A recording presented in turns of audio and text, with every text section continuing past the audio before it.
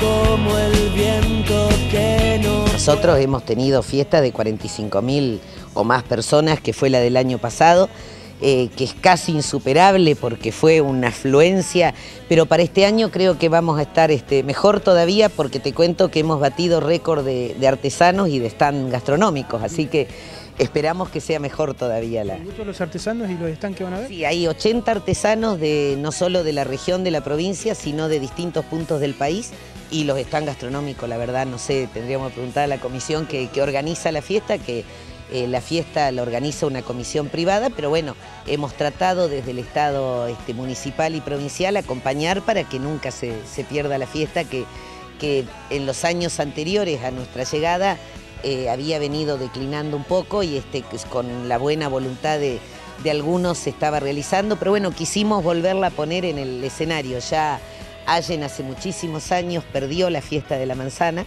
perdió la Fiesta Nacional del Yeso, y no podíamos de ninguna manera dejar que se pierda la Fiesta Nacional de la Pera.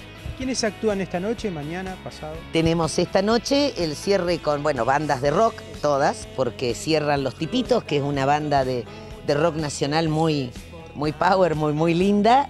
Mañana tenemos a la Sole con todo ese despliegue energético que hace ella sobre el escenario, y que le gusta a todos los públicos, o sea, los públicos de todas las edades, que eso es lo que buscamos para nuestra fiesta. Y el cierre es el domingo con la coronación de la reina, los fuegos artificiales, que también espera tanto tiempo nuestra ciudad, porque los fuegos artificiales de la Pera son famosos realmente. Los del 25 de mayo también, pero de la Pera son... Y tenemos el cierre con Amaia Montero, un número internacional que también congrega gente de todas las edades.